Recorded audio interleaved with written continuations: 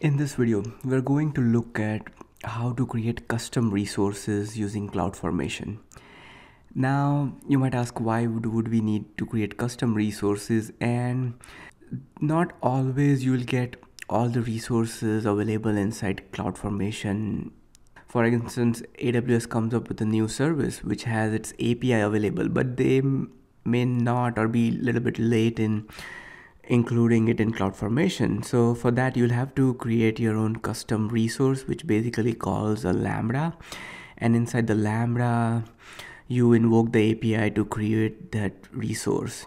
So that's how it's done. Or you could have your own scenario where you have to create a resources which is not a AWS resource, but it could be a on-prem resource or similar thing. Then you can use Lambda to invoke or create that resource. So there are different reasons why you might want to create a custom resource. And custom resources are of two kinds, like Lambda backed or SNS backed custom resource. So in this video, we are going to look at an example of Lambda backed custom resource. But for SNS backed custom resource, when you associate an Amazon SNS topic with a custom resource, you use the SNS notifications to trigger custom resource provisioning logic. And now let's look at an example of a Lambda backed custom resource. So we are going to have this CloudFormation template that I have created, and we'll need to create a Lambda function that would create a resource for you. So let's assume that SQS is not available in CloudFormation, but it's available via AWS API. So what we are going to do is create a Lambda function that would create a queue for you. It will also delete a queue for you when needed.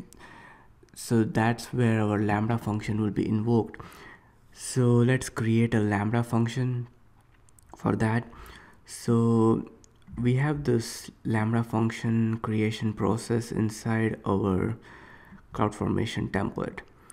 So this AWS Lambda function type will be created, and in the code section we have this zip file. So basically this code will be zipped, and that substitute with or will basically add this code to the code section, and will substitute any variables with the actual values. That's what the sub does. And the or will basically, this pipe delimiter will append all the lines next to each other. You don't have to use the /n for new line.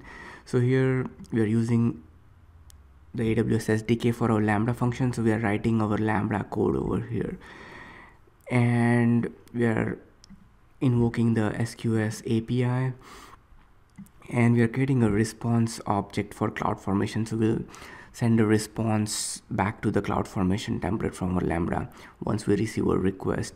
So you could have a request type of delete over here. So when you're deleting a CloudFormation stack, you'll delete the queue as well. So that's where you have this request type of delete. And over here in the handler, we are creating a queue. So if the request type is delete, we'll delete the queue, but else we're going to create a new queue. And while creating, if we get an error, we'll send a response back with the response.fail status. And if the creation of queue is successful, we're going to send response.success status back. And this response over here is this CFN response library. So depending on that, CloudFormation will get a response back. And this Lambda functions should have a IAM role. So I've pre-created this Lambda function role called Lambda custom role.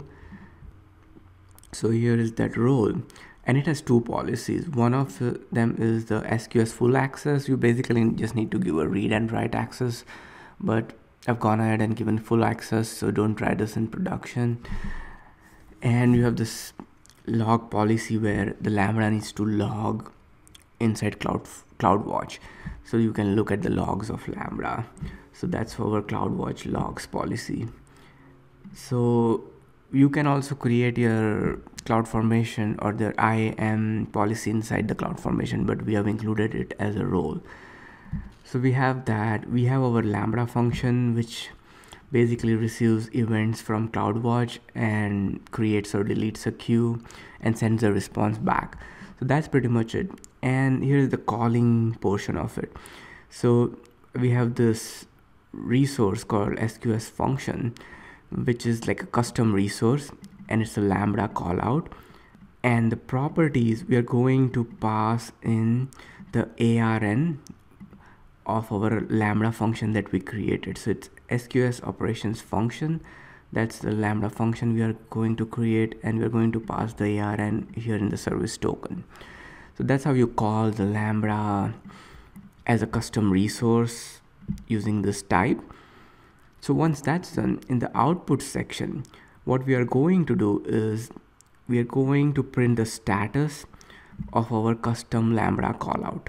So the status of this callout, so with this SQS function, it's going to invoke this function, and over here this is the status. Like in the response data, we have the status as error or success.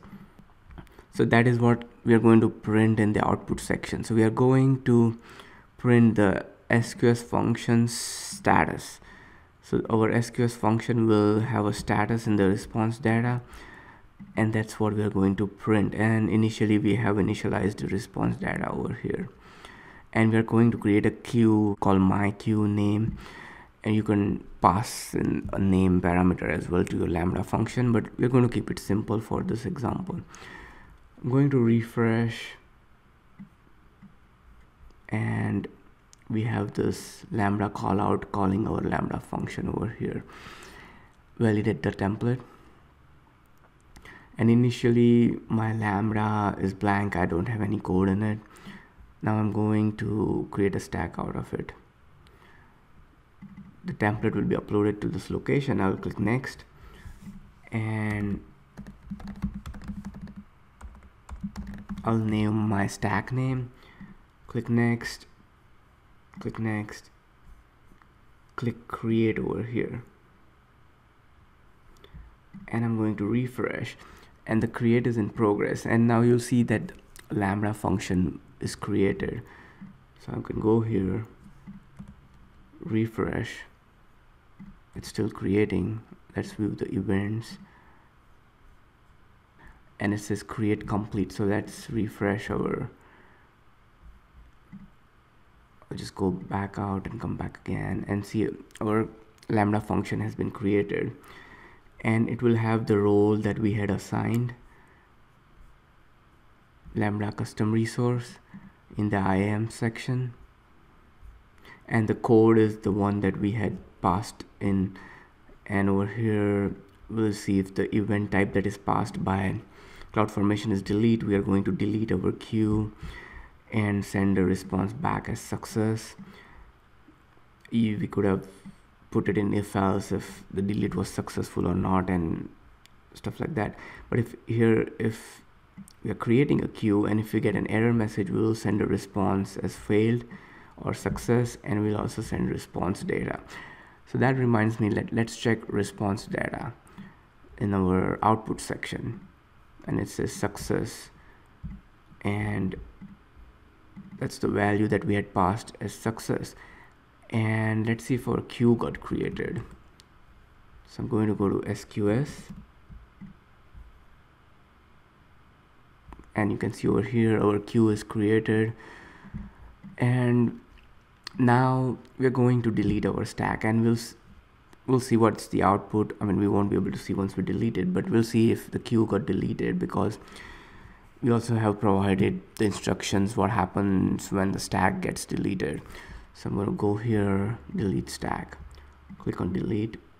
So this will delete our Lambda function, our custom resource, and whatever we had created. We didn't create an IAM role inside our CloudFormation, so it won't delete the IAM role. But if you had created it as a part of CloudFormation stack, it would have been deleted, the IAM role.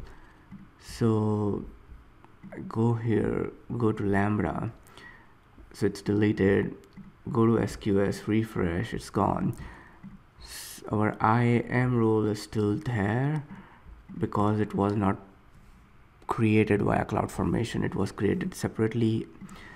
So this is how you create your CloudFormation custom resources. You usually don't have to use this much, but you never know, you may want to use this in some scenarios. So this was the video for creating CloudFormation custom resources.